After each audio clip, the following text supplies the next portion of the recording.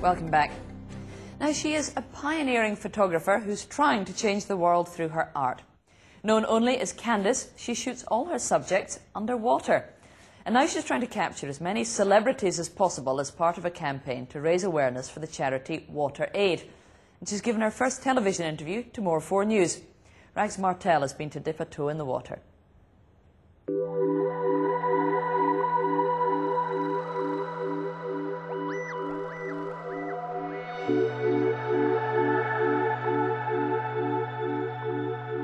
Welcome to the unique world of Candice.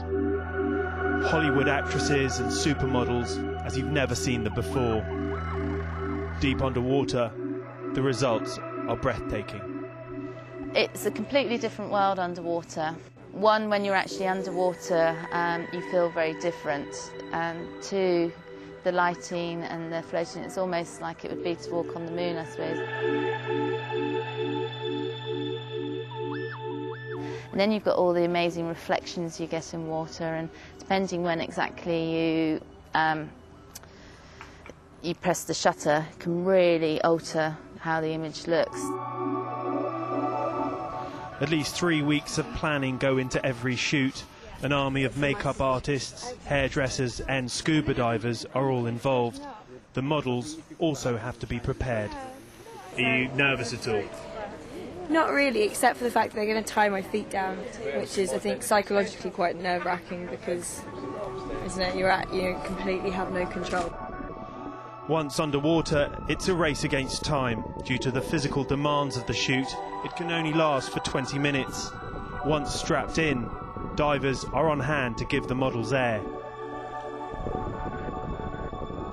The worst thing about working underwater is probably the time factor sometimes when you're under pressure to get things done quickly, and also the communication.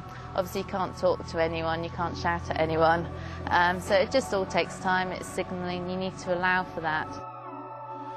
And the attention to detail is meticulous. Some of the hair has to be weighted, like Lily's got a kind of plait, and I put lead in the bottom to hold it down, otherwise it will just float straight up. A lot of the techniques you would normally use on hair won't work, so you have to kind of come up with new ways, and basically you have to think of hairstyles that will work underwater. I was surprised myself, actually, because I thought that I wouldn't be able to last. I hardly ever hold my breath, and I thought I'd only last 10 seconds, but it's actually pretty easy. So they were counting you were doing more than a minute. Oh, really? Really? That's cool. Candice plans to shoot at least 30 portraits. At the end of the project, the photographs will be auctioned to charity. It's rumoured Will Smith is next, but Candice refused to confirm this. So who's next? Someone very big, I think, but I can't mention the name yet until it's signed by his lawyers. But it's a chap next time. The photographer Candice ending that report by Rags Martel. Our main headline tonight.